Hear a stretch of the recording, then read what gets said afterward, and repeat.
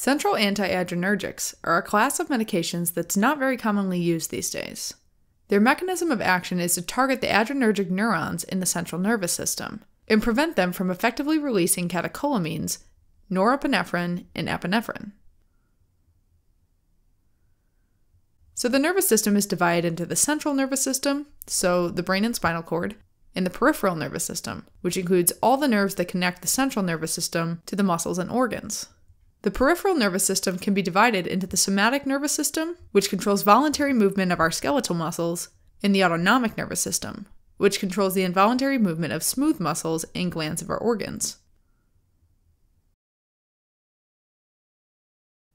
Now, the autonomic nervous system, which includes both the sympathetic and parasympathetic nervous systems, is made up of a relay that includes two neurons.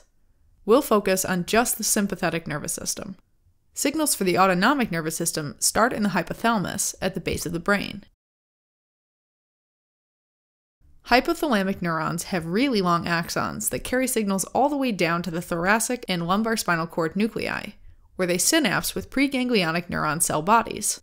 Here, they release the neurotransmitter norepinephrine, which causes the preganglionic neurons to transmit the signals down their relatively short axon, which exits the central nervous system via the spinal cord. These short nerve fibers reach the nearby sympathetic ganglion, which consists of many postganglionic neuron cell bodies. The postganglionic neurons are also called adrenergic neurons because they release the neurotransmitter norepinephrine, which is also called noradrenaline, and to a much lesser degree, epinephrine or adrenaline. These two catecholamines activate the adrenergic receptors on many different organs, which allows the sympathetic nervous system to trigger the fight-or-flight response that increases the heart rate and blood pressure, as well as slowing digestion. All of this maximizes blood flow to the muscles in the brain, and can help you either run away from a threat or fight it, which is why it's called the fight-or-flight response. Alright, so let's zoom into the synapse between the hypothalamic neurons and the preganglionic neurons, which can be found throughout the brainstem and spinal cord. The presynaptic terminal contains loads of tiny synaptic vesicles, each of which stores thousands of norepinephrine molecules. But for norepinephrine to be there in the first place, a precursor amino acid, called tyrosine, is taken up by the adrenergic neuron and gets converted to L-dihydroxyphenylalanine, or L-DOPA for short, by an enzyme called tyrosine hydroxylase. Next, L-DOPA is converted by an enzyme called DOPA decarboxylase to dopamine, which is then packaged into synaptic vesicles. The remaining dopamine will be broken down by a class of enzymes called monoamine oxidases, or MAOs for short. Okay, now once inside the vesicles, dopamine gets converted to norepinephrine. And then, whenever the appropriate signal travels down the axon to the axon terminal, these vesicles fuse with the presynaptic membrane in order for norepinephrine to get released, or exocytosed, into the synaptic cleft and take action on the adrenergic receptors of the postsynaptic neuronal membrane. Okay, but this release of norepinephrine is controlled through negative feedback inhibition. So when a presynaptic nerve terminal is stimulated to release a bunch of norepinephrine in the synapse, some of it will bind to a special type of receptor called an alpha-2 adrenergic receptor, located on the presynaptic membrane. These alpha-2 receptors then inhibit further release of norepinephrine into the synapse, so the postsynaptic neuron doesn't get overstimulated.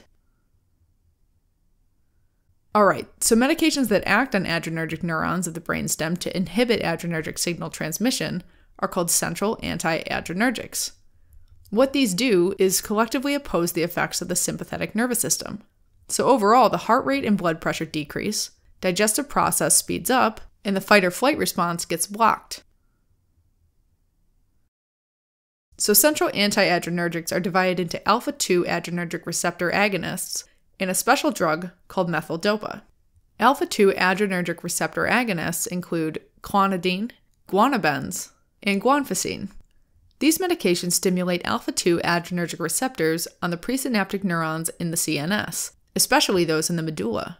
This decreases the release of norepinephrine in the sympathetic neurons, which leads to lower blood pressure.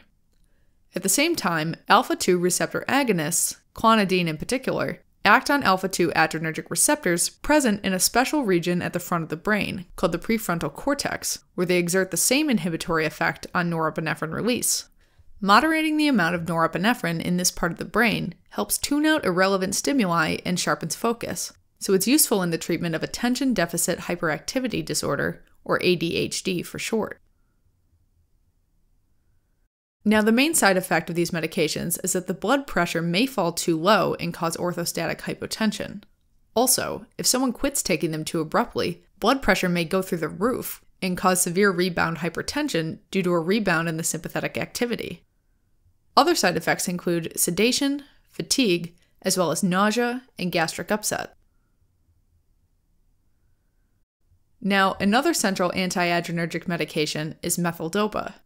Methyldopa looks like L-dopa, so much so that it fools the enzyme dopa decarboxylase to convert it to methyldopamine. Methyldopamine can't get broken down by monoamine oxidases, so it builds up and moves into the synaptic vesicles and gets converted to methylnorepinephrine.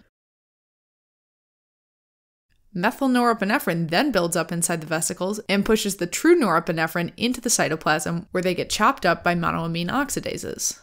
So when a signal comes, methylnorepinephrine is released instead.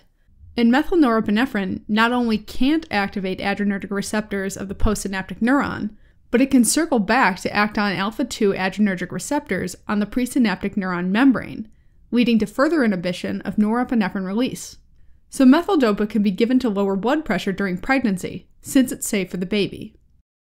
In general, though, it's not so commonly used due to its several side effects, ranging from mild ones like drowsiness, fatigue, nausea, and gastric upset, to pretty severe ones like liver toxicity, allergic reactions, and hemolytic reactions or red blood cell breakdown. Now, we want to make a simple and fun mnemonic that'll help you efficiently memorize and retain all these farm facts. Okay, so let's have an iguana driving a Benz, for guanabens, and another iguana powdering her face, for guanfacine.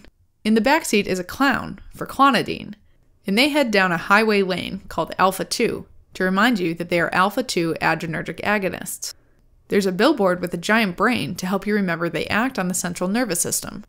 In the middle of the lane, a black cat trapped in a cage is drinking from a cup of cola, which represents the inhibition of catecholamine release. For the indications of these drugs, there's a large blood pressure cuff sticking out of the trunk to represent hypertension. The clown is jumping up and down to show that clonidine is used to treat ADHD. For the major side effects, let's use a billboard on the side of the road. So on the sign, there's a picture of a basketball player getting a rebound, which represents rebound hypertension. And the fans are fainting from excitement to represent orthostatic hypotension. Okay, moving on to the next drug.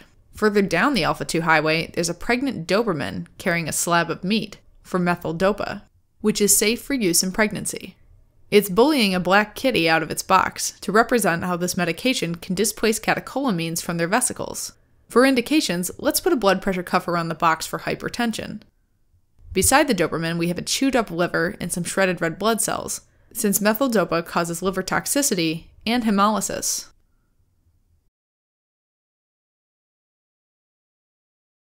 Alright, as a quick recap.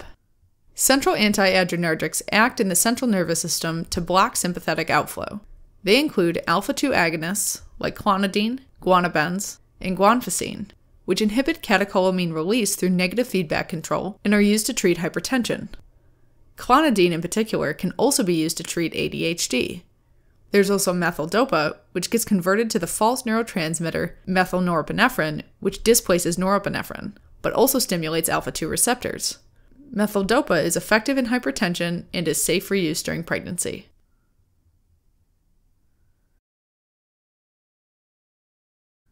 But wait, there's more! Here's a mind map with all of the mnemonics. Go ahead and pause the video so you can test yourself and see what you remember. Stay tuned for the answers after the credits.